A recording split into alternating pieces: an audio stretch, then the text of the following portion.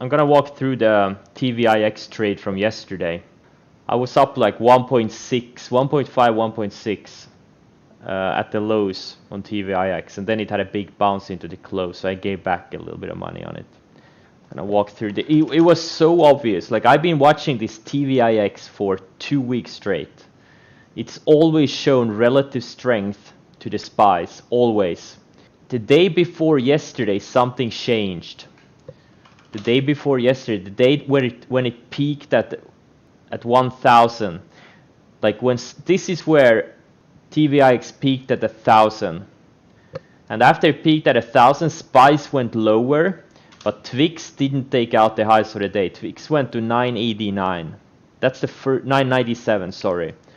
So it couldn't even take out the highs for the day, and it got very obvious yesterday mid-late day, where TVIX started taking out ranges to the downside and building lower highs and taking out more ranges to the downside, while SPYs went sideways. Like, SPYs were in a tight range and TVIX just got sold. You could clearly see the relative weakness. That was the first time in 2 weeks at least something that happened. So I added.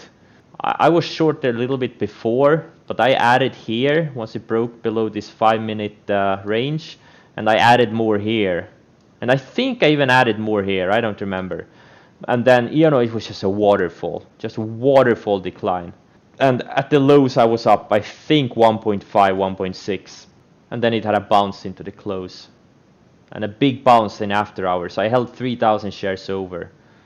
Or actually, I held 2,500 shares over. I covered some after hours because I didn't want to deal with a 200-point gap up. You would clearly see, you know, this 60-minute range break to the downside. Boom, straight down.